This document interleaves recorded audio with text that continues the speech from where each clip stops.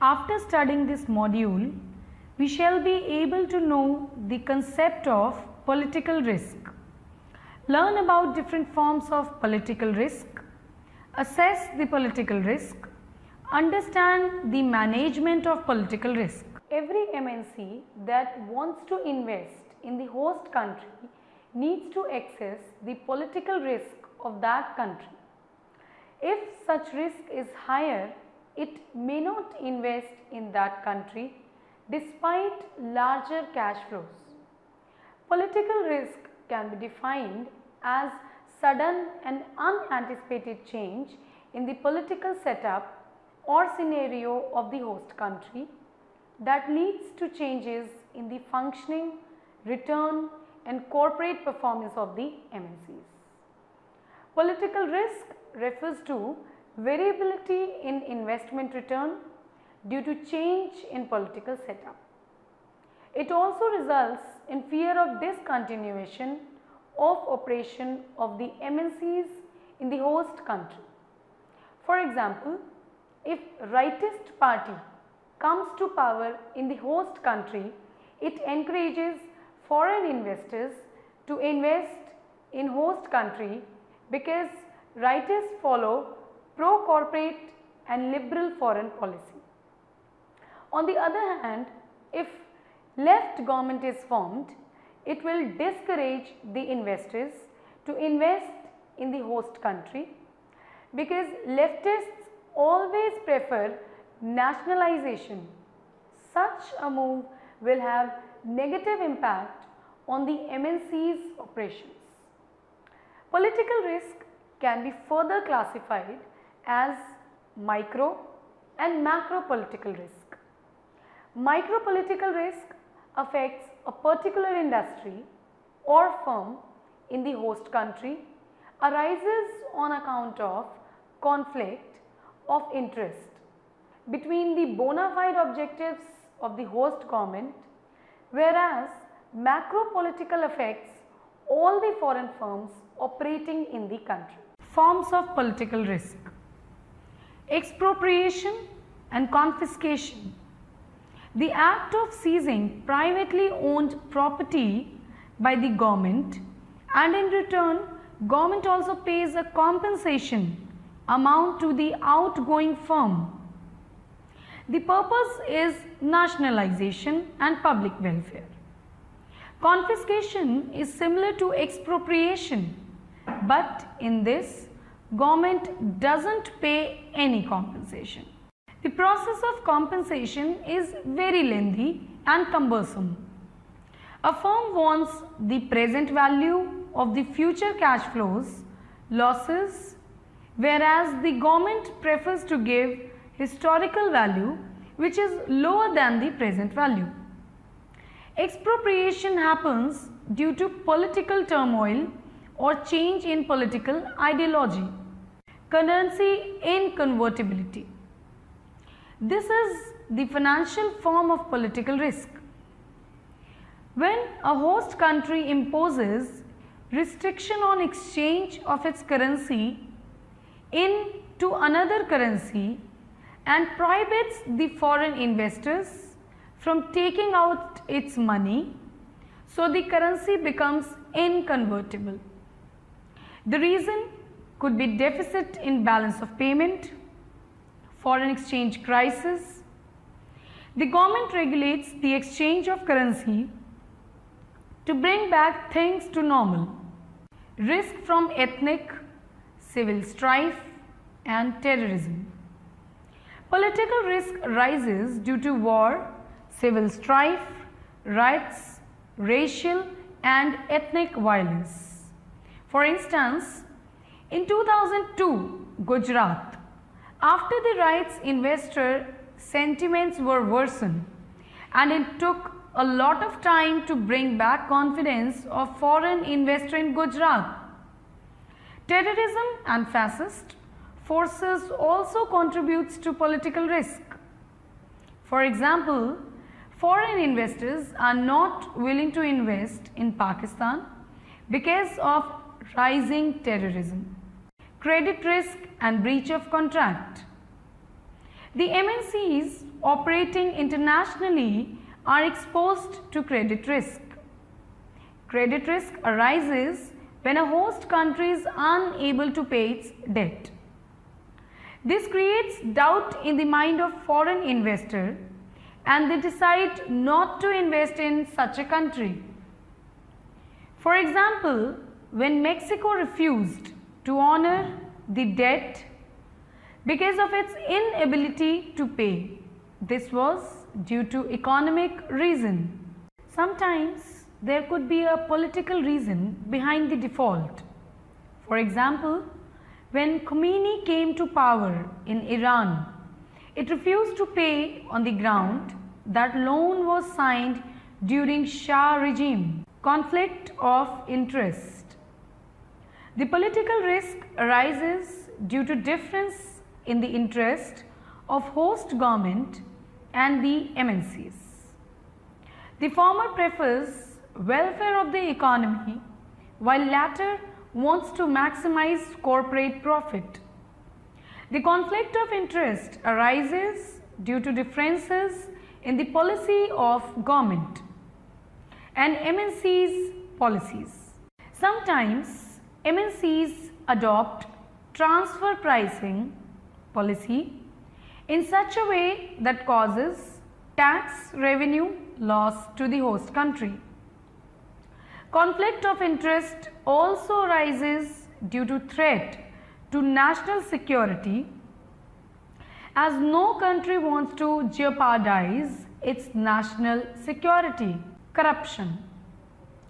Transparency International, a non-governmental organization, defines corruption as abuse of public office or inappropriate use of public power for personal profit. In many nations, corruption has become the mode of entry which is used by the foreign companies. Further, red tapeism also contributes to corruption. Assessing the political risk. Qualitative approach. Qualitative approach involves use of non-numerical information, interpersonal contacts and active involvement of population. MNCs hire people who are well aware with the political structure of the host country. They provide contextual information to the MNCs about the host country. They are the people within the public sectors, journalists and employee of foreign offices of government of the host country. To analyze the political situation in more reliable way, the company also sends a team of experts for on-the-spot study of political situation. Qualitative methods are intended for exploring issues. It uses more informal approach to understand the difference and provide more holistic approach.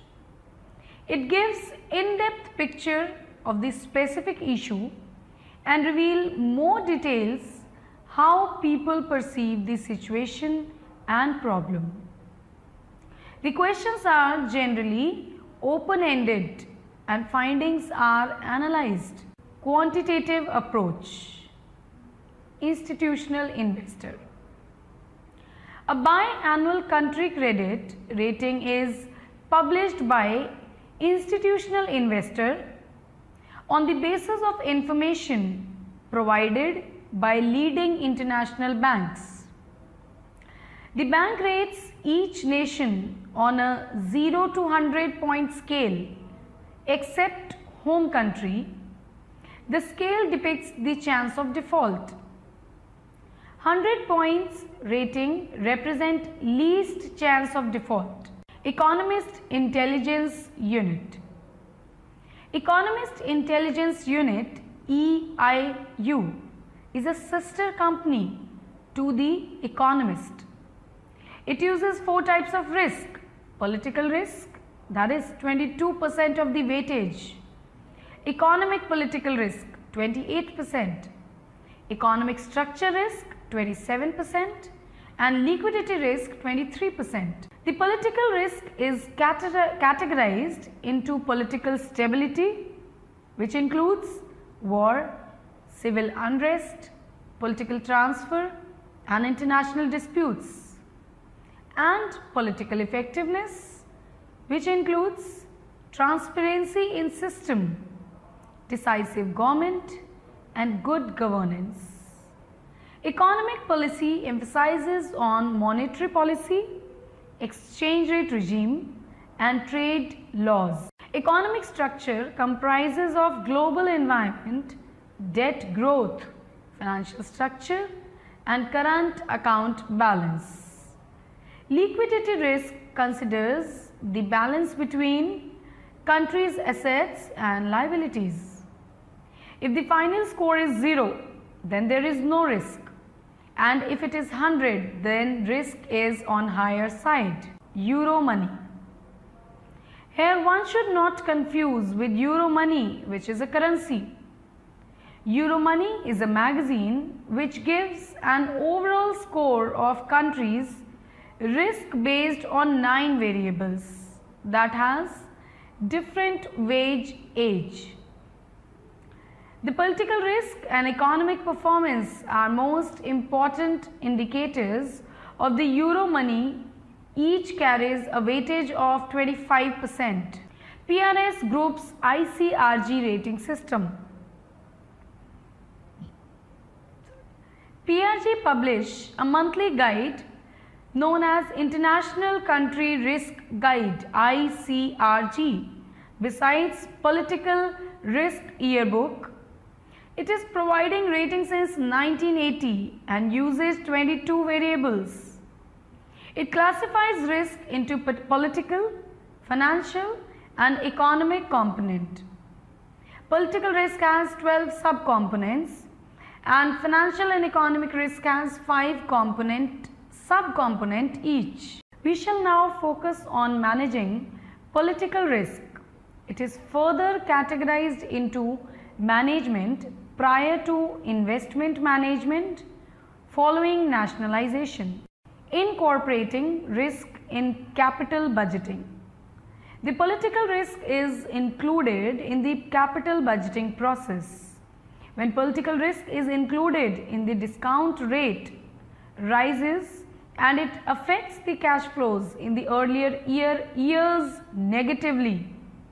The flow of investment from parent company to subsidiary company can be reduced and the remaining gap can be filled through local borrowing. Though there is a possibility that firm may not able to get cheap finance, but risk is reduced. There is a trade-off between low political risk and high cost of finance. Negotiation with host government and planned divestment. The investing company bargains and negotiates with host government on various issues to avoid any uncertainty arising out of host government decision and hence risk is reduced. The company decides well in advance that it will reduce its timely stake and control in the investment and transfer the control to local player to reduce the risk of expropriation. The planned divestment is also a part of negotiation with the host government. Insurance of risk. The investing company may go for insurance to protect itself from the repercussions of political risk. It can either take insurance from government companies or from finance companies, that from the private one. The insurance programs can either be bilateral or multilateral in nature.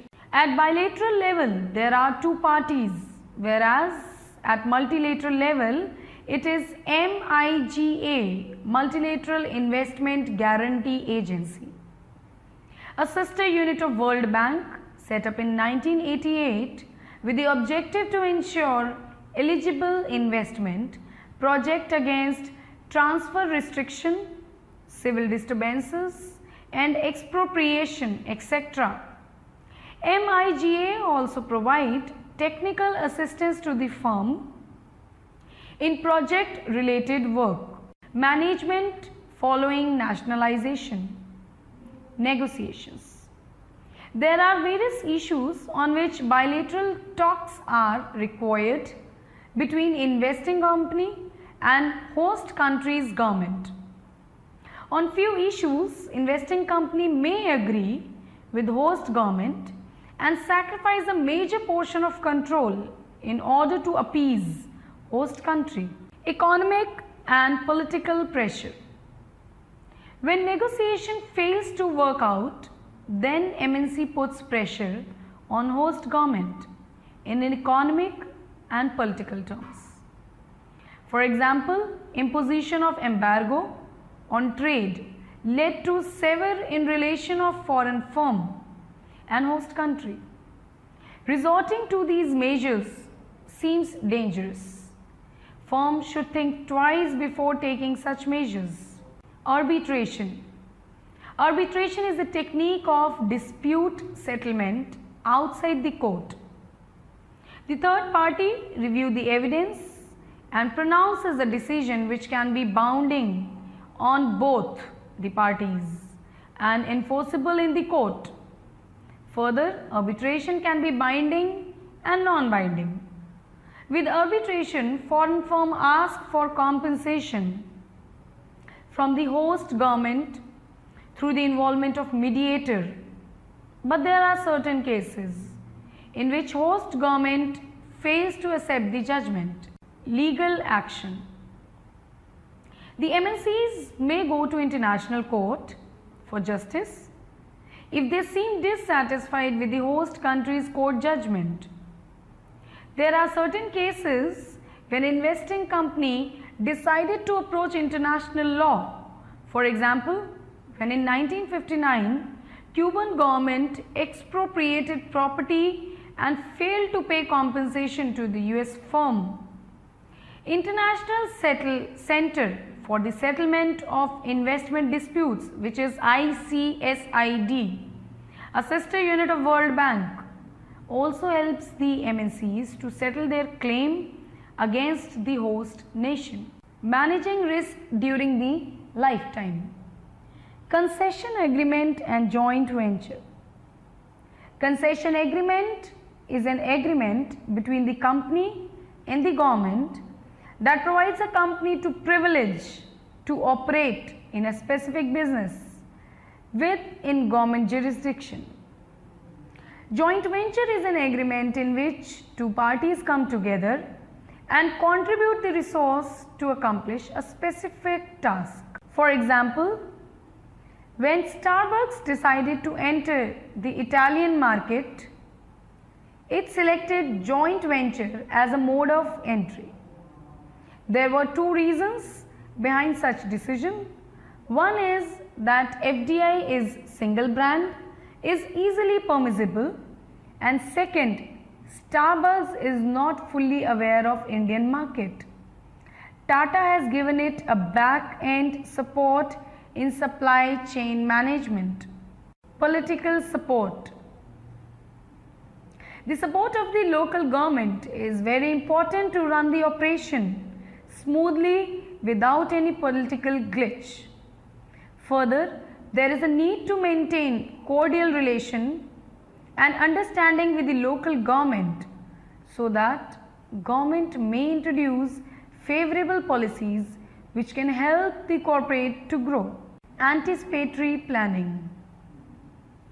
Every organization faces some big challenges in the changing business environment.